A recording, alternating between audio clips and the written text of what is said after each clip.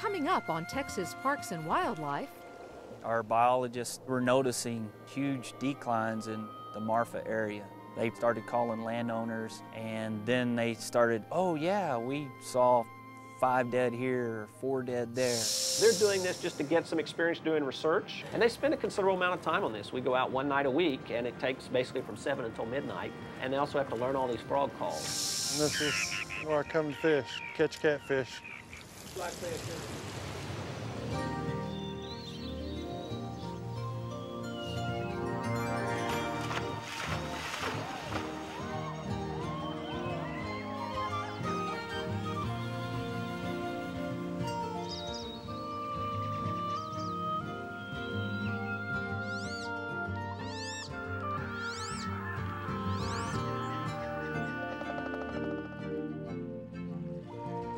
Texas Parks and Wildlife, a television series for all outdoors.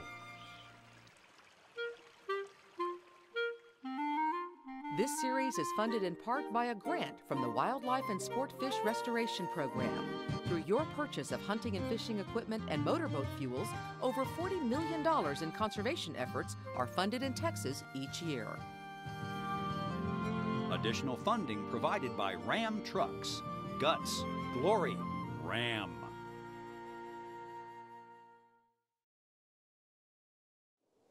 They're an icon of the plains. Pronghorn antelope still roam the grasslands of West Texas, but in the last 3 years, pronghorn populations have plummeted. Our biologists were noticing huge declines in the Marfa area. They started calling landowners, and then they started, oh yeah, we saw 5 dead here or 4 dead there. And we blamed a lot of that on the drought, but we began to get rains and watch the antelope continue to decline, and then we knew we had a problem. One clue may be a tiny stomach worm showing up in record numbers in West Texas pronghorn. One bloodworm can take as much as 1/10 of a cc of blood a day. But if you have thousands of these worms in your stomach, then obviously you become anemic, you're weakened, you're not going to evade predators and cold spells and heat spells like you would if you were a more healthy animal. To investigate the case, scientists are turning to area landowners and hunters for help. I think the pronghorn antelope is beautiful. I'm not going to see those in Florida. I'm ready. You're ready? Yep. And once the animal is harvested, and we will basically be doing a necropsy on the animal and extracting various samples from that animal. This is a kidney. Bucks may be hunted for 9 days by permit only. This narrow hunting window provides the perfect opportunity for collecting tissue samples for analysis. It sounds counterintuitive that someone that actually hunts these animals also wants to protect their well-being. Hunters are very much in favor of conservation to help both not only the animal but the habitat in which the animal lives. The hunters and the landowners have played a huge role. We basically couldn't do any of this research without them. From the field, the samples go to the lab for analysis. Great smell. As scientists search for answers, folks in West Texas rally to preserve this true native Texan. A lot of the ranchers, hunters, wildlife enthusiasts view pronghorn is that it's an icon of the West, a flagship for grasslands.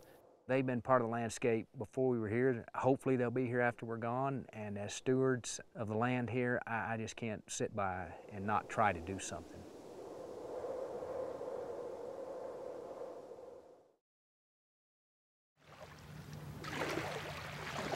Just 50 miles east of Dallas, Lake Tawakoni State Park offers more than great sunsets. It's an escape from the hustle and bustle of city life.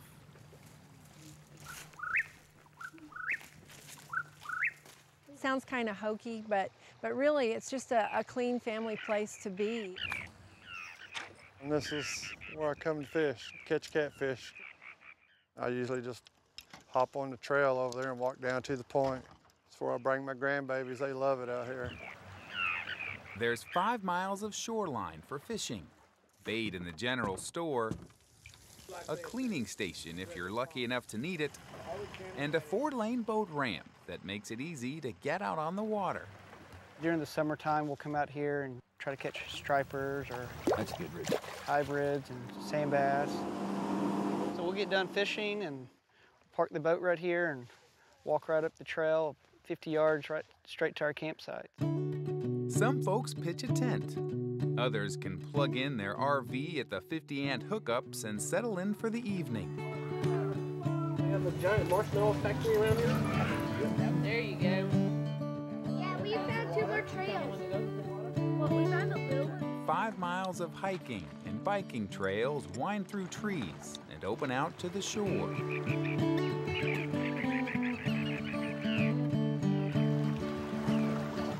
And interpretive lead hikes are a great way to learn more about the outdoors. Get down low. And get a closer look at nature. Dig through here, see if you see any insects. Yeah, ooh, what is that? Leaf bug.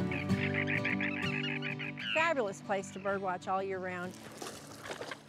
You've got shorebirds, forest birds, and a lot of prairie birds too. It's fun to watch them. One of our best raptors is the osprey. There's all kinds of wildlife here. And just getting to see some of those animals in nature, wow, that's something that they're going to cherish their whole life. And hopefully they'll learn how to be stewards of the land and be able to help preserve this area out here. Thanks to some dedicated volunteers, there will one day be a prairie to explore at this park. We're trying to restore the prairie, and we have a lot of Boy Scouts that come out here and help us. Over the years, invasive plants have crowded out the native grasses. We're clearing out some of the trees that have infested this prairie land so that they can get some nice prairie grass, maybe even restore some of the more rare plants in this area. We went in a circle. Good family place. The comments we get are, this is a beautiful park. We'll be back.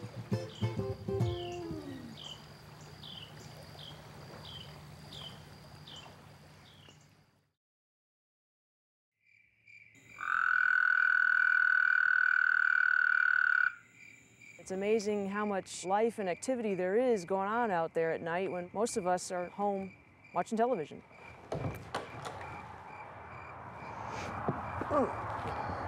Kathy McCormick is going out for an evening stroll in the suburbs. But tonight, she's gearing up for an important watch program, checking on the welfare of some neighborhood residents. All right. Tonight, Kathy is looking out for frogs and toads in the creek just behind her house as a volunteer for the Texas Amphibian Watch program. It's a way for citizens to get involved in monitoring the frogs and toads in their neighborhood. Tonight I'm going to be doing my monitoring of Honey Bear Creek. I just walk out the back door and listen and record how many species of frogs and toads you hear calling and provide that data into Texas Parks and Wildlife. The water level, I would say, is average. Sky is cloudy, and the background noise is medium. After collecting some basic information, amphibian watchers don't so much watch as listen. And wait. Well, we've been out here for half an hour, and no frogs calling so far on this very cold night. The weather is very changeable. In the spring, it doesn't look like there's going to be any frogs out tonight. This creek is quiet because of a late cold snap. But globally, amphibian populations are falling silent for other reasons. It all started back in 1989 when scientists at a conference started comparing notes and finding out that they were seeing declines in amphibians in many different localities, but really alarming decreases in amphibian populations. And then we added to this in the mid-1990s populations of frogs that seemed to have a really alarming rate of malformations, things like extra legs or extra eyes or missing limbs. And so together, those sort of indicators made us wonder if something was going on globally, some sort of broad environmental change that was affecting our amphibians. Well, nobody really knows, and the basic problem is that there's no baseline data. In other words, there's no data for most of these amphibians prior to when people started to notice problems. We want to know how frogs and toads in Texas are doing and what kind of factors might be causing their decline. So I think it's really valuable research. For biology professor Ben Pierce, Texas Amphibian Watch provides important data about amphibian health, while giving his students an opportunity to do real field work. They're doing this just to get some experience doing research, and we're interested in being involved in this particular project. And they spend a considerable amount of time on this. We go out one night a week, and it takes basically from 7 until midnight, and they also have to learn all these frog calls. So after the rest of their campus has settled down for the night, Ben and his students are just getting started, hitting the road to listen at rural wetlands for frogs and toads. It's a great way to sample the environment for the presence of frogs. Texas Parks and Wildlife provides a randomly selected route, and we stop at wetlands where frogs might be present. All right. We take a lot of precautions to be safe when we stop. Don't get on private property, but many of these frog calls you can hear a considerable distance away. And we listen for 5 minutes and record any frog calls we hear, and also the approximate number of frogs that are calling.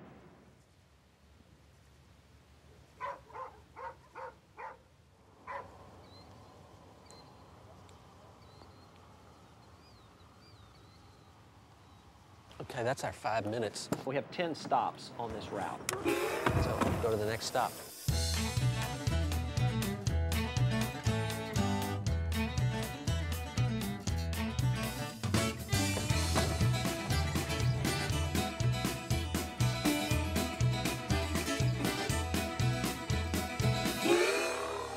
I just don't think there's much out here tonight. Hopefully we'll be able to hear more in the next few stops. Frogs and toads tend to be fairly secretive animals. They're really obvious only during the spring and summer when most of them breed, and the rest of the year they're pretty hidden from view. The male frogs and toads are actually the ones that do the calling. And when conditions are right, when temperatures are right and rainfall or humidity has been right, the male frog or toad will go to a wetland, and those males will congregate and start to emit a call that's unique to that particular species, trying to attract the females to come to the pond or the puddle, and hoping then that the female will come and the males will have the chance to fertilize the female's eggs when they are laid.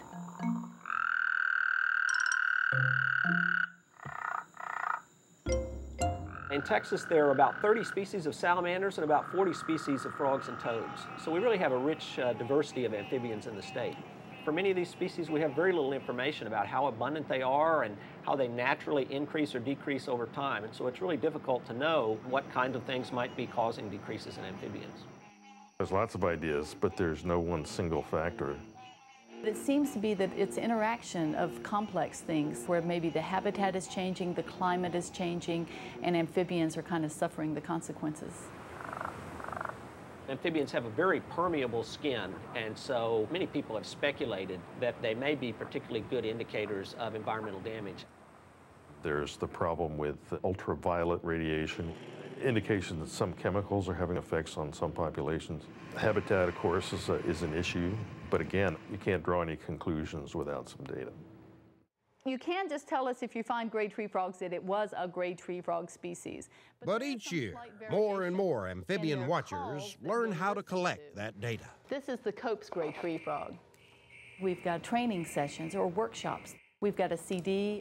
People have heard frog and toad sounds, but perhaps they never knew what they were hearing at night. So the CD can help with that. The northern cricket frog, Acris crepitans.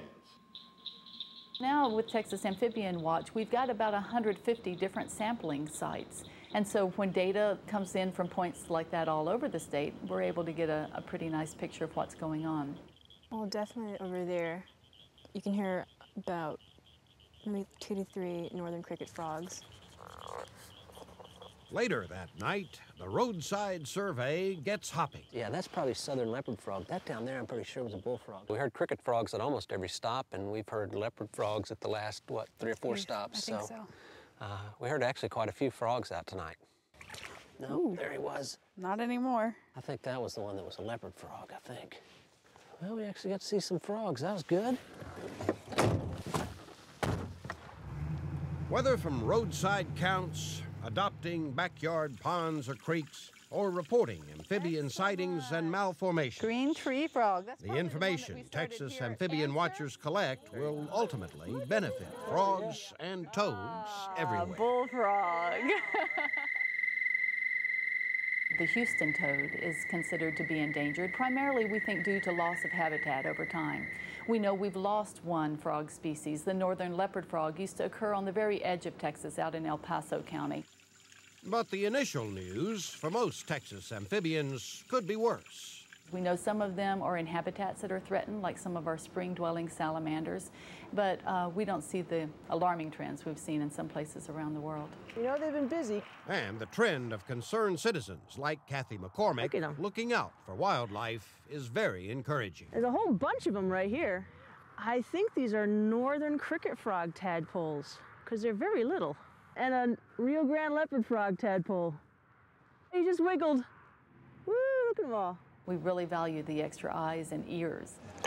Now look at that. And volunteer eyes and ears are assisting in other citizen monitoring programs. I think this is really fun. I think it's very interesting. Texas nature trackers keep tabs on freshwater mussels, horned lizards, monarch butterflies, and many other animals, in addition to amphibians. I think that we have a moral obligation to preserve for future generations some of what's wild and natural within the state. We have to be cognizant of their susceptibility to declines. I think we have to really work at making sure that we provide the habitats that support them. But I am hopeful about frogs. I think that my grandchildren will one day get to go out and listen to the same frogs that I hear today. That's my hope anyway.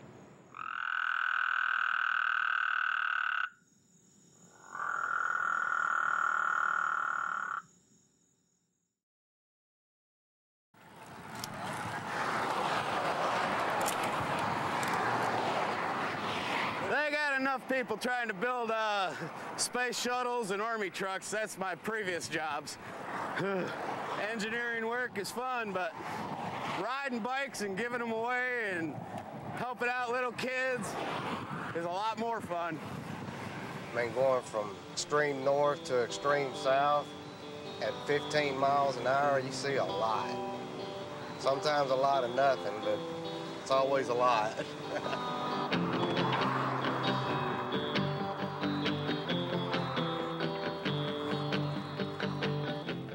Tom Rupakis is riding the hand cycle. Got you another hill coming up. Ronnie Witt follows in the van. These two guys are biking across the United States, raising money to buy hand cycles for children with a disability. Kingsville. Cool. Since the beginning of their trip, Tom and Ronnie have traveled 1,850 miles. I don't know how many times two guys in wheelchairs ever rode a bike across the United States. It might be a first. I don't know. There's what I thought was going to be the town, Ron. Oh, that's about like all the other towns we've been going by and missing. Pretty morning, love bugs in the air. Tom has been training for this trip for 3.5 years, riding his bike every day, spending endless hours at the gym, strengthening his upper body. In the process, he's lost over 100 pounds and gained a whole new life.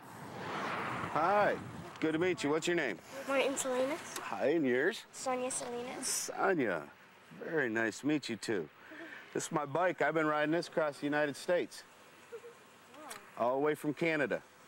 And this whole ride that I'm doing is to raise money to buy bikes for disabled children. And we've bought one bike and given it out to a child already, and I'll tell you, there's nothing like being able to do that. We've 50 miles today. Boy, oh boy. Ronnie, is my cushion up there? Has it got a cover on it? Like I tell everybody, I still don't consider myself an athlete. I've got my dedication into it, but I also look at my limitations and my realities.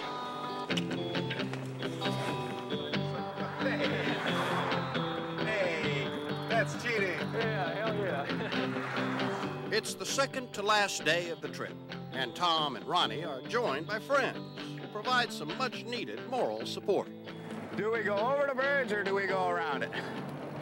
There's a breakdown lane, right? Yeah, oh yeah. We go over. You can speed up, I'll slow down. All 3 of these guys share a tragic bond. Each ended up in a wheelchair following motorcycle accidents. Back in 1980, I was going home from work one night. My shield fogged up on my helmet and I couldn't see. Went off the road on my side, then all the way off the other side. Had a little wreck. It wasn't a serious incident. My brother drove the motorcycle home, but it put me in the hospital for 7 months. That was 20 years ago. It's made for a really handicapped person, as you can see. He got one leg. Yeah. How do you ride that bike with one leg, Todd? I just do it. Look, Ma, no hands. Oh man, I would never be able to have this chance to do anything like this again, probably the rest of my life. I can't believe we're so close to finishing. I mean, tomorrow it'll be done and over with.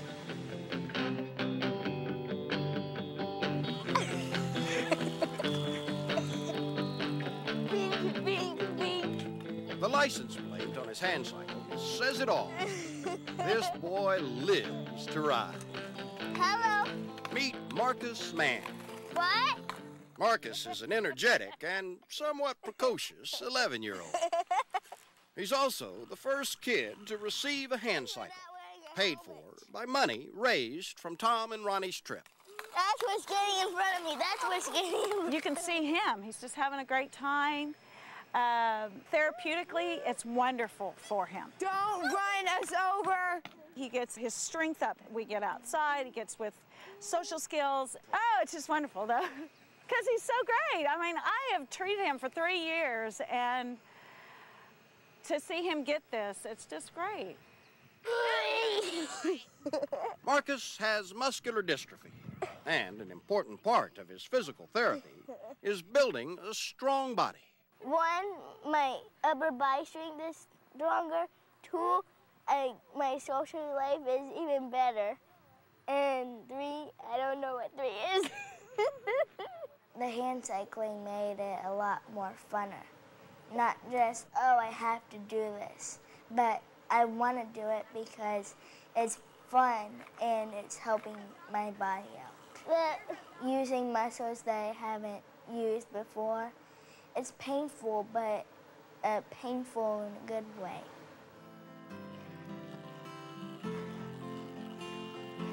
I'm gonna run you over, okay, Marcus? You don't mind? Yeah, I don't mind. Ask your mom if you can come to Fuddruckers with us.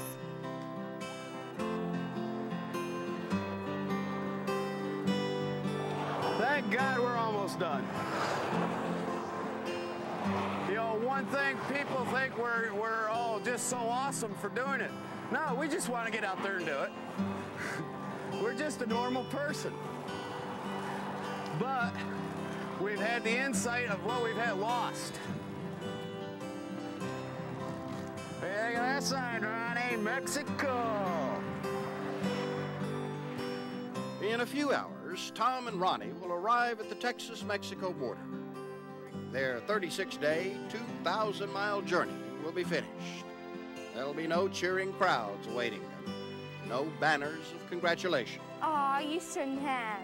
Oops, Just the knowledge that they've accomplished something profoundly good. In this game, oh baby. Oops, you think I'm not that innocent. For more information on activities for people with disabilities, you can contact an organization called Turning Point. Go to the Turning Point website.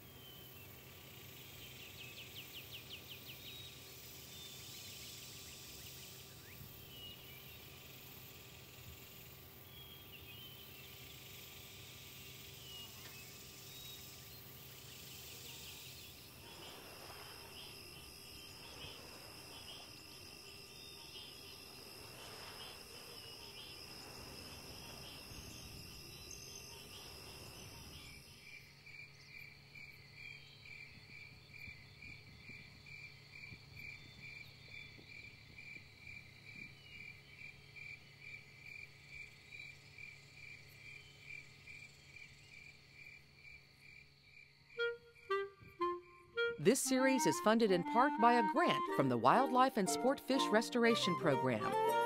Through your purchase of hunting and fishing equipment and motorboat fuels, over $40 million in conservation efforts are funded in Texas each year. Additional funding provided by Ram Trucks.